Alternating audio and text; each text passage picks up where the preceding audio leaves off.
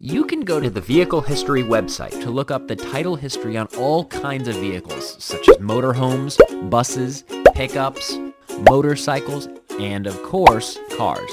Federal law requires all states to use the National Motor Vehicle Title Information System, NMVTIS. It's a great consumer protection tool, and it's the same system your state's titling agency will be checking when you try to title the vehicle. NMVTIS helps to reduce auto theft and helps to stop vehicle cloning.